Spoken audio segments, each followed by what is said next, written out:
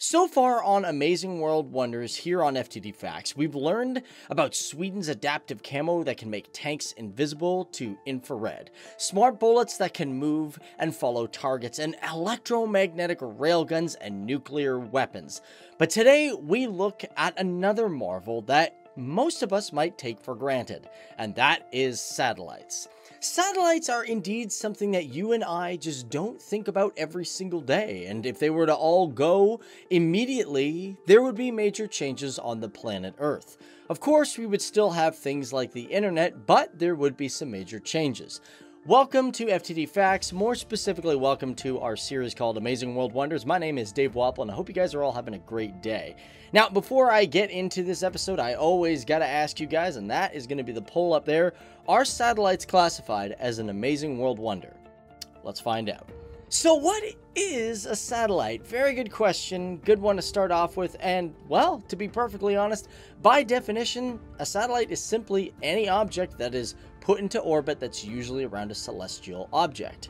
For example, the moon is a satellite of Earth, and Earth is a satellite of the sun, and a sun is somewhat a satellite that orbits the Milky Way galaxy. And when it comes to the Milky Way, I'm not even going to get into what it orbits because that's getting way too far out there. But for most of us human beings on Earth, we generally, probably you and me, we probably identify a satellite as a technological piece of hardware that is put up in the sky that can help transmit photos, information, whatever, to any place in the world by bouncing these signals off one another. Now, for those who don't know, the very first satellite was actually achieved by Russia on October 4th, 1957.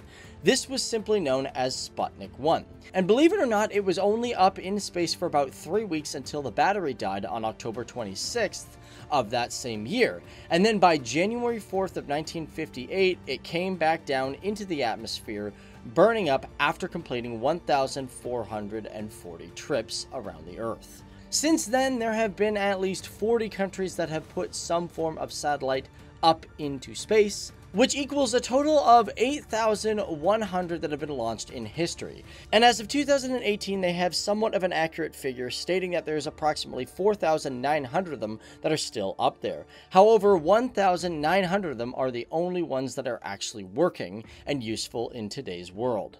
Now, the one thing that's really interesting about satellites is we always think of them kind of in a same sort of area. As a matter of fact, they have different distances from the Earth depending on the type of satellite it is. Two of the most common ones are the ones that are in low orbit and the ones that are in a geosynchronous orbit, known as the Clark Belt.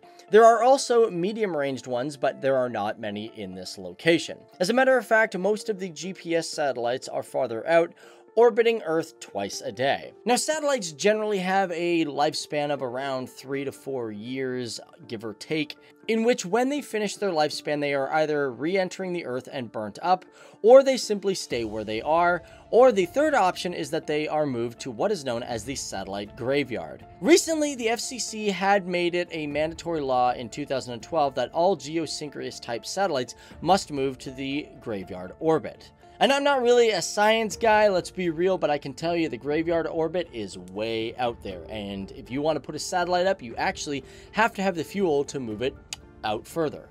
Now, one of the newest forms of satellites that's in talks right now and is, I believe, starting is called the Mega Constellation Satellite System. What it is a bunch of connected satellites to give low latency broadband to companies everywhere in the world. The plan currently is to have 18,000 of these satellites in low orbit by the year 2025, which is way more than any amount of satellites we've ever had in history. The companies behind this are SpaceX, OneWeb, Samsung, Boeing, and China's government, which have been in development since 2014. Now, have you ever heard of Vanguard 1? Now, this is a very famous satellite. It is actually the fourth satellite in human history, but was the first satellite to have solar power. Now, it launched on March 17, 1958, and although connection was lost in 1964, along with its second stage rocket, it is the oldest object that is still currently in the sky. It's been up there for a while, it's really insane. And even though some of these satellites are dead, countries like China, Russia, and even the United States and India have used these dead satellites as tests for their ICBMs. As well, you may be wondering what is the largest satellite that mankind has made. Well, that would be the International Space Station. That's right. Also, for the satellite that is the farthest out, this would theoretically be Juno. This one currently has a polar orbit around Jupiter, and it was launched on August 5th, 2011. And a few years later, by July 5th, 2016, it was put into orbit around Jupiter. Currently, there is plans to have it orbit Jupiter 37 times until July 30th, 2021, when it will end its mission and eventually burn up in the atmosphere of the planet. Other interesting factor about satellites, did you know that they are more fuel efficient than a car? As a matter of fact, they can even travel as fast as 18,000 miles, and some can travel the Earth 14 times in one day. And to give you an idea of how much data is transmitting through all of these satellites, if you were to stack a bunch of DVDs on top of one another, the stack would be 4 times larger than the Empire State Building. And because of their sheer importance in communication, data transmission, and the fact they can help us learn more about our Earth, ourselves, and even the unknowns of the universe of other planets, the satellite should therefore be inducted as an amazing world wonder. So there you go, guys. That is it. That's me giving you some facts about satellites. Hope you guys really liked this episode. But other than that, my name is Dave Wapple. Feel free to follow me on Instagram. If you guys like this stuff, be sure to check out our playlist and like this video. Subscribe to FTD Facts, all that sort of stuff. And if you guys are just into gaming or anything like that, I also do have my other own channel, which I'll put it down there in the description box below, which you guys can check out. But thanks for watching, and I'll see you later. Bye. So you just watched Amazing World Wonders episodes on satellites. Did you miss our ones before where we talked about nukes and all these amazing other pieces of technology? Well, be sure to check out this playlist right here and stay up to date.